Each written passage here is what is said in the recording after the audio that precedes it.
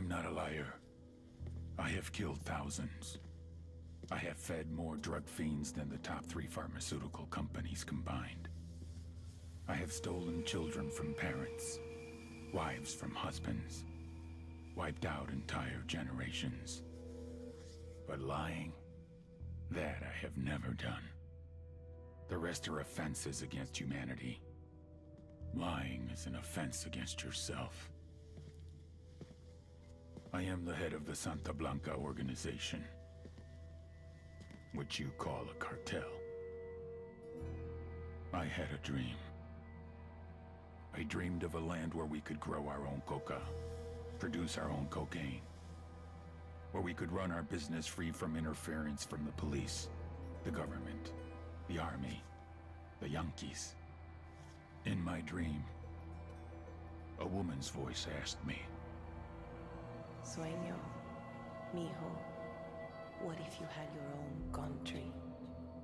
Like Moses, I led my people to the promised land, Bolivia. We came here. We bought the coca fields. What we couldn't buy, we took. We bought the police, the military, the judges, the politicians. We were on the verge of becoming the government itself, on the razor's edge from fulfilling my dream.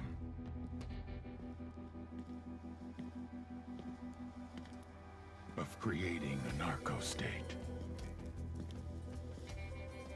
The nation of Santa Blanca.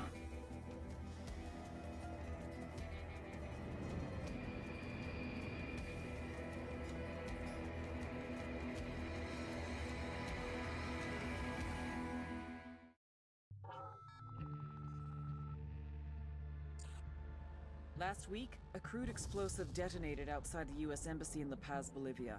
2 Marine Embassy guards were injured in the blast. 2 days later, a CIA asset in central Bolivia provided us with these images.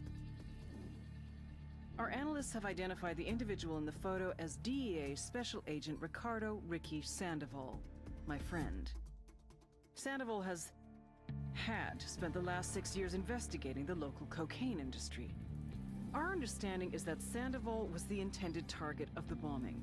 What the embassy bomb did not accomplish was completed up close and personal. Sandoval was captured, tortured, and killed. Then his body was dumped. We have yet to recover it. Our target, the group responsible for the embassy bombing and the death of Special Agent Sandoval, is the drug trafficking organization commonly known as the Santa Blanca Cartel. Yesterday, they were just narcos.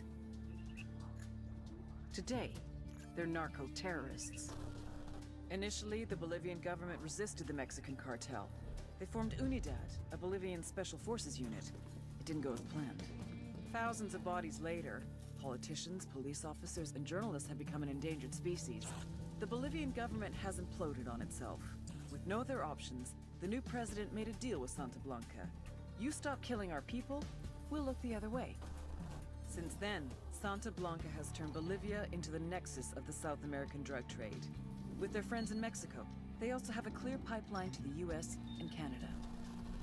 The only way to stop Santa Blanca for good is to completely dismantle them, piece by piece. The cartel is organized into 4 operations: production, smuggling, security, and influence. At the top of it all is El Jefe de los Jefes, boss of bosses, El Sueño.